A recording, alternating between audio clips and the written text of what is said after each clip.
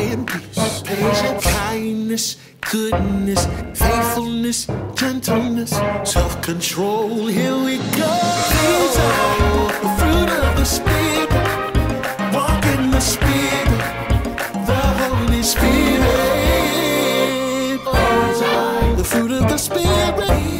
The fruit of the Spirit.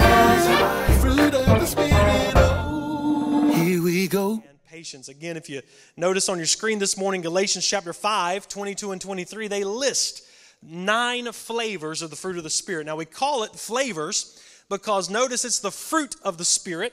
It's one fruit, 9 flavors. One fruit, 9 flavors. So the fruit of the Spirit is what's produced in our life as we're walking and living in the Holy Spirit. And this fruit is produced in many different flavors. Love, joy, peace, patience, kindness, goodness, faithfulness, gentleness, and self-control. And you'll find these, as we'll see today, because we're going to look at a lot of scriptures today. We're going to see all of these flavors of this fruit of the Spirit connected to the life of the believers. So today we are going to look at 3 flavors of fruit. And then after today, we have 2 flavors left, faithfulness and self-control. So only 2 weeks left in our series. But today we're going to look at 3 flavors of the fruit of the Spirit. And those flavors are kindness, goodness, and gentleness. Kindness, goodness, and gentleness. We're looking at 3 together because these flavors are kind of similar in attitude and action. They carry the same heart and spirit. They're intertwined together, but yet distinct in their own unique ways. We see other scriptures where several of these are tied together, such as in this scripture in Colossians chapter 3 and verse number 12. Scripture says, therefore, as God's chosen people, that's you, by the way. Therefore, as God's chosen people, holy and dearly loved, that's you, by the way.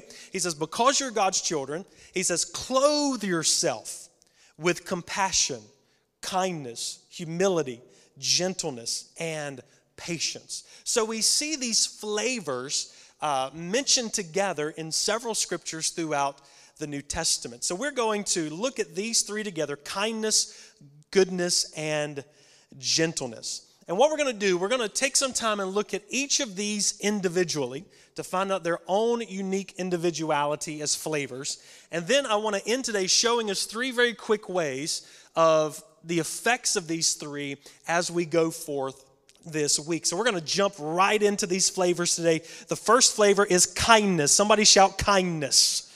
Kindness. Somebody say be kind. Be kind. Here's what we're going to talk about kindness. Kindness is the outward expression. Kindness is the outward expression of a heart of love and grace. Kindness is the outward expression. Kindness is focused on outwardly. It's focused on other people. When you show kindness, we're obviously showing kindness to somebody else. And so kindness is the expression of love, a heart of love and grace, and it's shown in active charity, active love, a love that gives, a love that sacrifices. That word charity, is found in our King James Bible. It's kind of a more Old English word. It's translated love, but charity in itself is a love that gives. It's a love that's selfless. It's a love that sacrifices. So when you give toward a charity, you're sacrificing and you're giving. It's love in action.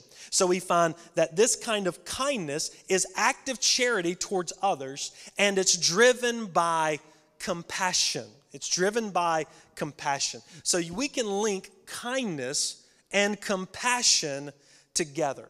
Kindness and compassion together. When you talk about kindness and think about kindness, kindness is the language of grace. Kindness is the language of grace. What is grace? A simple definition of grace is you doing something kind to somebody else out of the goodness of your heart. That's what grace is. Grace is you doing something kind to somebody else out of the goodness of your heart. Kindness does not have anything to do with the person you're showing kindness to. You can show kindness to a person that's not kind to you. Kindness has to do with the giver of kindness, not with the receiver. That's why grace is grace. It's undeserved. It's unearned. It doesn't have to prove its worth. So God gives us grace. God gives us love because even though we don't deserve it. In fact, the biblical definition of grace and kindness is especially geared. You're being kind, especially to someone who's not reciprocating that back, or who may not be, quote, worthy, or who may not have earned that kindness. That's the heart of grace. It has to do with the giver of grace. And so kindness is the language of grace. You're doing something for somebody else out of the kindness of your heart. Kindness isn't earned, it's freely given. This kindness speaks of God's character.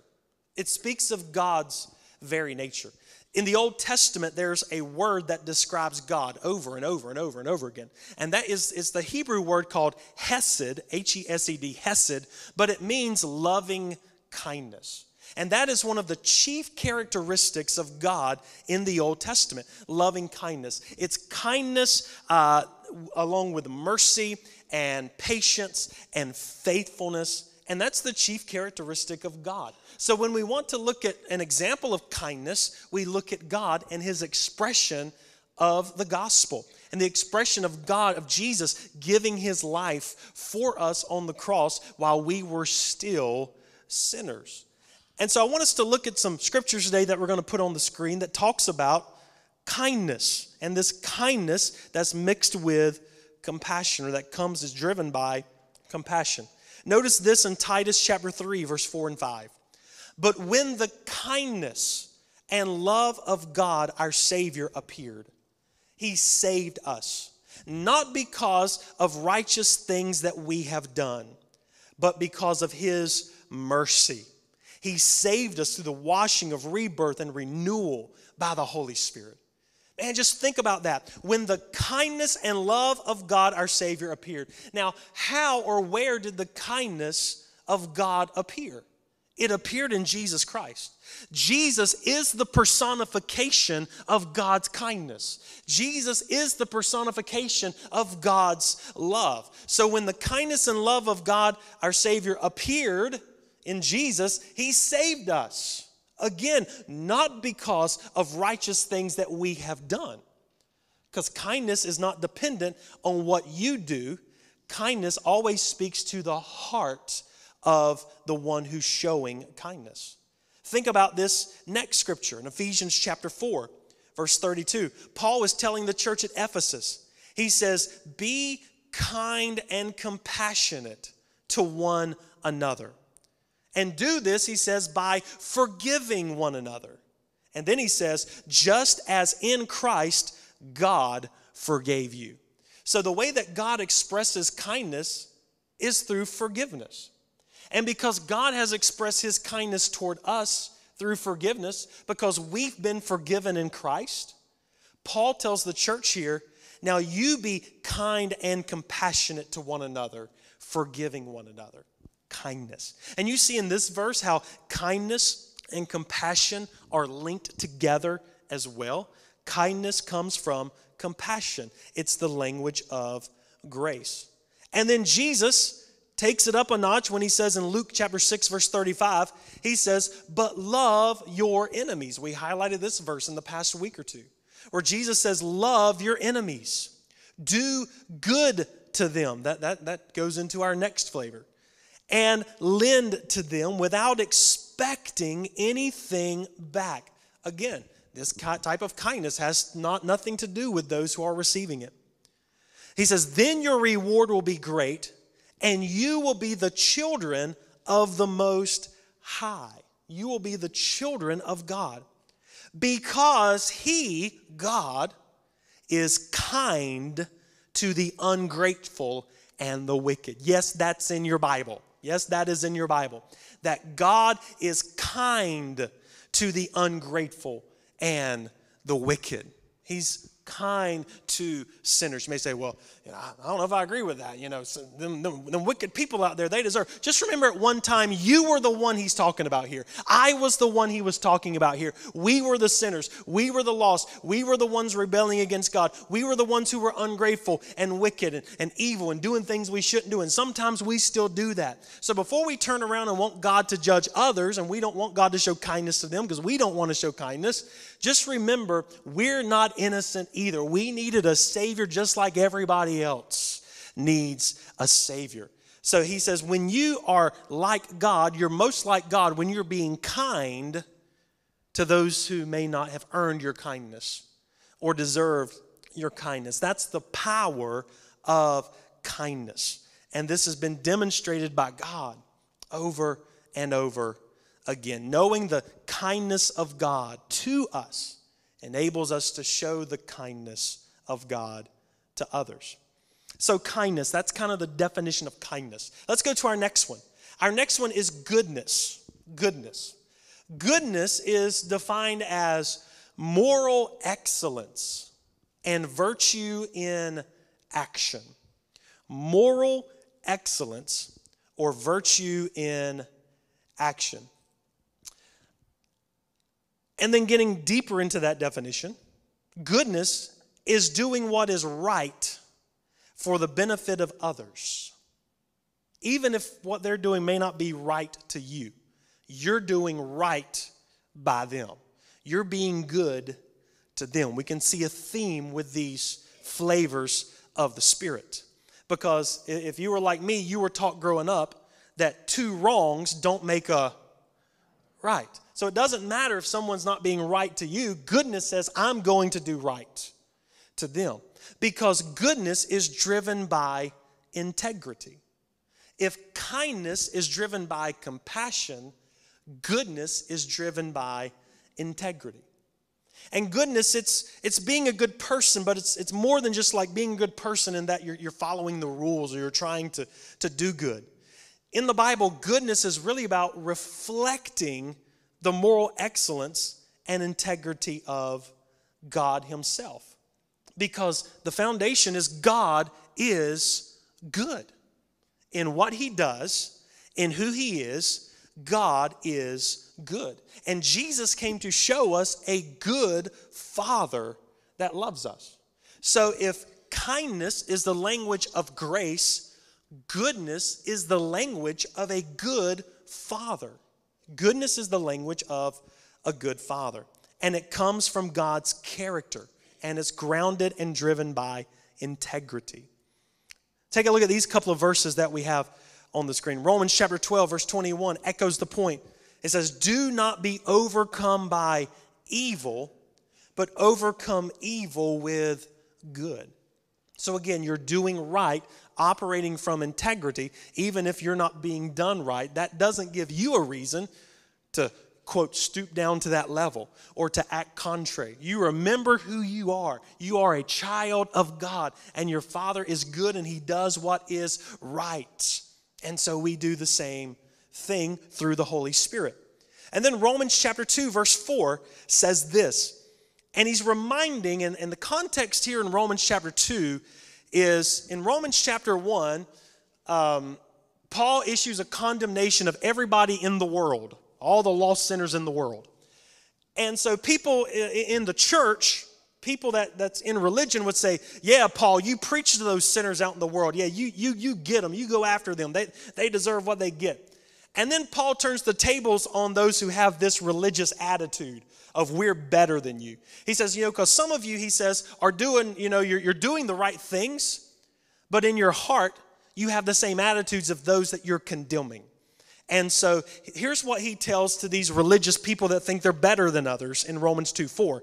He says, or do you show contempt for the riches of his kindness, forbearance, and patience? Do you despise when you see God, being patient with others or being good to those who we may not think deserve it? He says, are you despising or holding contempt for God's kindness and God's forbearance and God's patience. Not realizing that God's kindness, or one translation says, not realizing that God's goodness, the goodness of God, is intended to lead you to repentance. He says, don't despise God being good to those who we feel may not deserve it, because it's the goodness of God that leads people to repentance. It's when people see how good God is. It's when people see the message of the good news, the gospel, that they respond in repentance to the message. It's the goodness of God that leads people to repentance. So God is good. Think about some of these scriptures. In Psalm 38 verse 4 says, taste and see that the Lord is good. God is the very definition of goodness. In fact, Jesus said, when somebody came up and said, hey, good master. And Jesus says, why do you call me good? He said, there's only one good, and that is God. So he establishes God as the ultimate good in the world. When God created the world, and he created humanity, he looked at it and he said, it's good. The scripture says every good and perfect gift comes from the Father. And God, through his prophets, shown us what is good: to act justly, to love mercy, and to walk humbly with him. He says this is what good looks like. So goodness in the fruit of the Spirit is God's goodness in action to the world around us. Ephesians says that we are his handiwork, created for good works. He made us to do good works, to do good to those in the world. And it's the goodness of God, again, that leads to repentance. Well, how will people know the goodness of God? One way people will know the goodness of God is when they see it in us.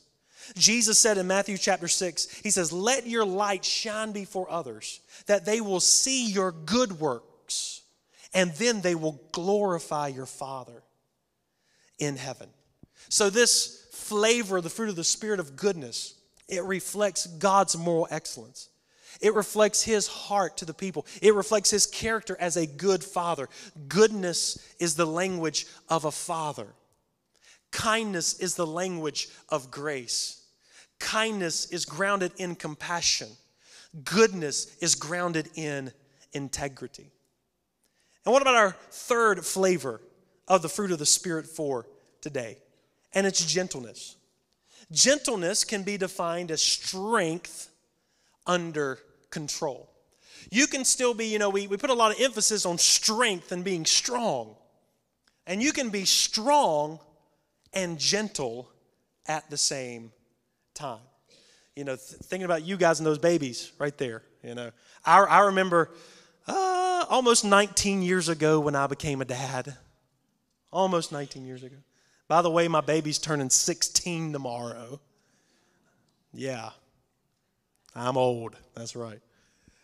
I remember getting that child, and one of my fears before my first child was born is, I was kind of a little nervous to hold her, at least in my mind, because I'm like, I don't want to hurt her. I don't want to squeeze her too hard. I don't want to drop her, because that child is fragile.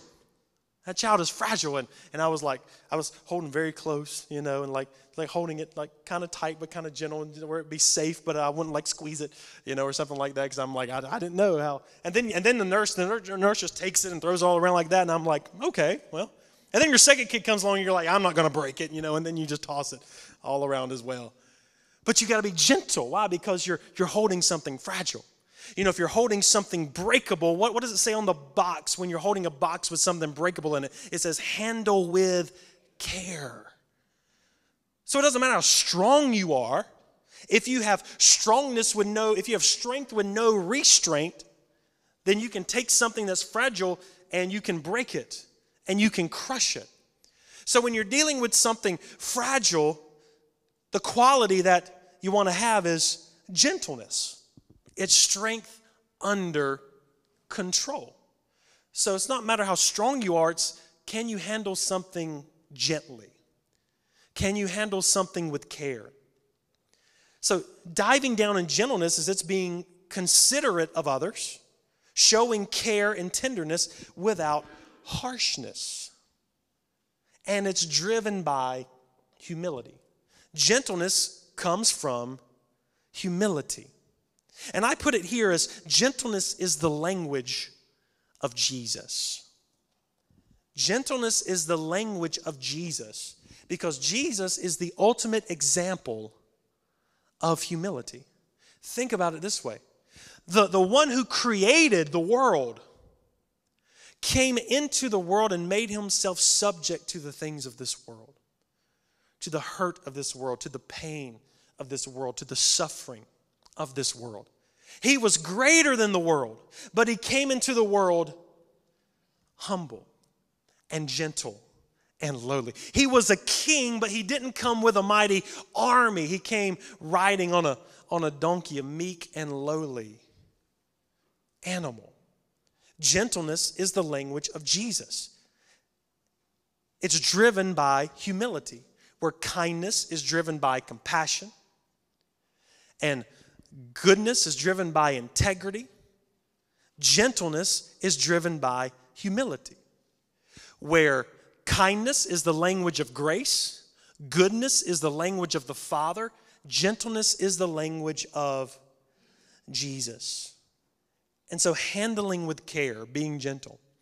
You know, there's really no greater area when you think about it than when dealing with people. Because again, gentleness here in the fruit of the Spirit is expressed toward others, expressed toward other people. And some people it's hard to be gentle with, let's just be honest. You know, some people we've been harsh with. Some people we've tried to show our strength to in negative ways. But if you think about it, people are fragile as well. Even the people that we would, in our human flesh, would want to respond harshly to, or mean to, or angry to. One thing that I've had to remind myself all of my life is that when you find people that are constantly hurting other people, it's because they were hurt. When you find people who are breaking other people, it's because they've been broken.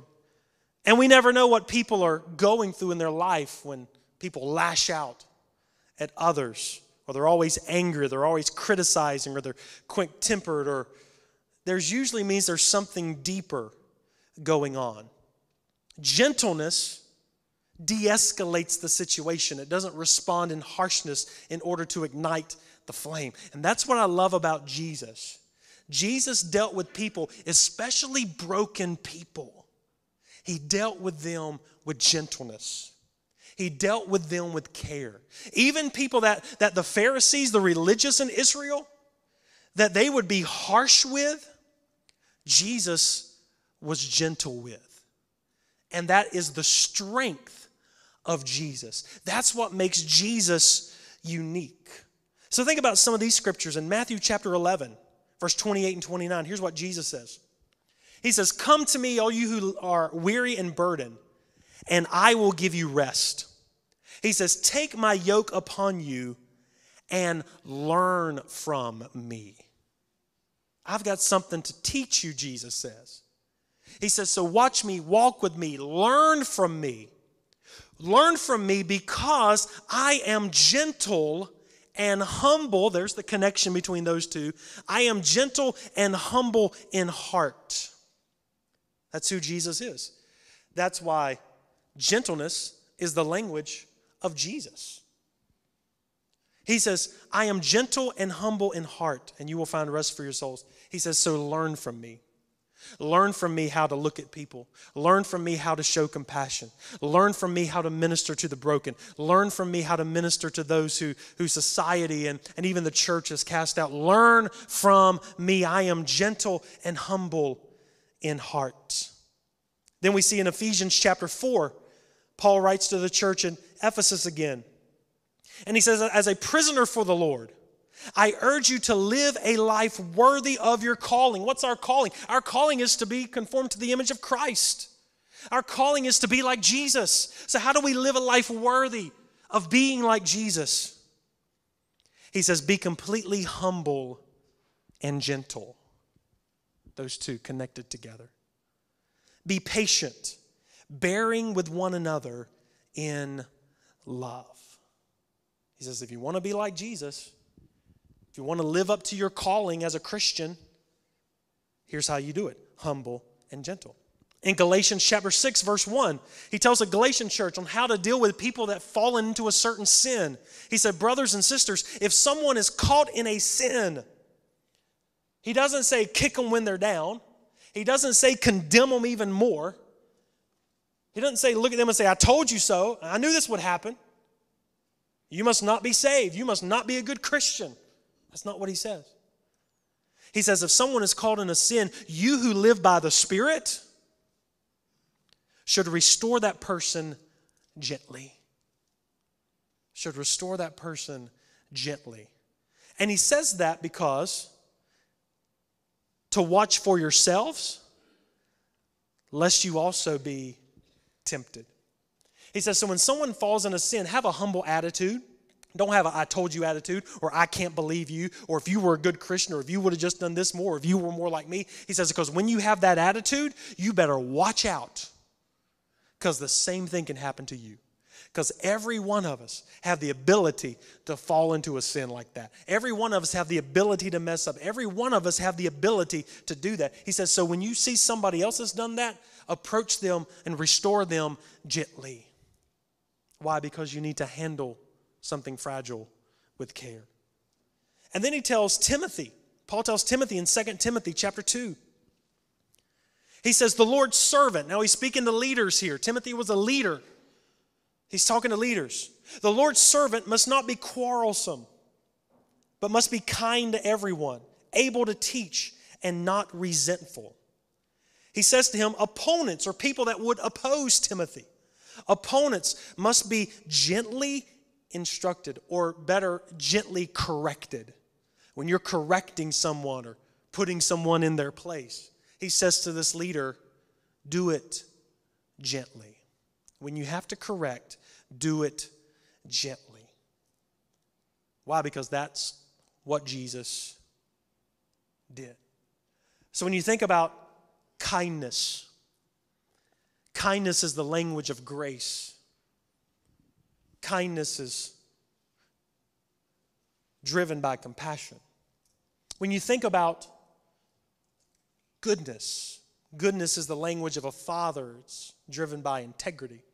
When you think about gentleness, gentleness is the language of Jesus. It's driven by humility. Now I know those are not a lot of qualities that the world system says is good to have if you want to be successful in the world. You know, if you want to climb the ladder, if you want to be successful, if you want to get ahead, if you want to make the most sales, you want to make the most money, you have to be ruthless, and you need to be cutthroat, and you have to do all of these things. So these principles of the fruit of the Spirit, they are countercultural to the way the world says we should be successful. But remember, Christian, I know we're in the world, but we're not of the world. It's better to be blessed in the eyes of God than successful in the eyes of the world. And to be blessed in the eyes of God is to be kind and good and gentle, even when it would be, especially when it would be easy to respond by being unkind and harsh and showing that we're better. So these are the flavors of the fruit of the Spirit. They're the characteristics of God. They're the characteristics of Christ. These qualities speak to us as givers, that we should freely and indiscriminately give these flavors to people, because that's what God would do. Now, very quickly, I just want to list, we're not going to talk about these, but I want to list 3 ways that we can display these in our lives this week. First of all, we show kindness and goodness and gentleness by our deeds. We show kindness and goodness and gentleness by our deeds. James reminds us that faith without works is dead. A faith that doesn't do good works is a faith that's no good. That faith will express itself in works. We show the world our kindness, goodness, and gentleness by our deeds. Number 2, we share kindness, goodness, and gentleness with our words.